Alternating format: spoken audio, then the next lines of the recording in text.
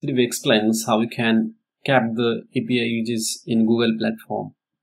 So if you are using Google's API, for example, Places or Maps, JavaScript, etc., you can limit the number of requests that can be sent to this API. And main purpose is that you don't want to cross that limit, because if you send unlimited requests, then you will get hefty bill and you have to pay that amount. Otherwise, your account will be disabled. So that's why I like to cap the uses so that I do not cross that free limit.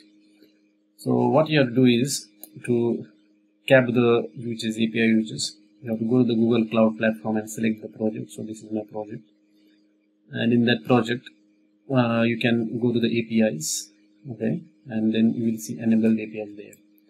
So you can see here Places API is there where requests are being sent, and this is another API. So if I want to cap the limit, just click on that API and then you can select the number of requests that can be sent to this API. So on the left hand side you have to click on quotas, and then in here you can click on the requests. So requests per day, you can see here request per day I have set the limit as 888, so that only 888 requests can be sent in a day.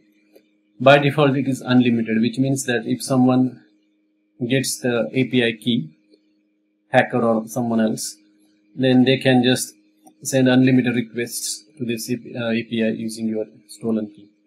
So to avoid that, I like to keep it requests per day to some specific value, so that even if the key is hacked, it doesn't impact the billing. So you can do the same setting for other APIs as well, and I think that way you can protect your APIs basically. Thanks for watching this video.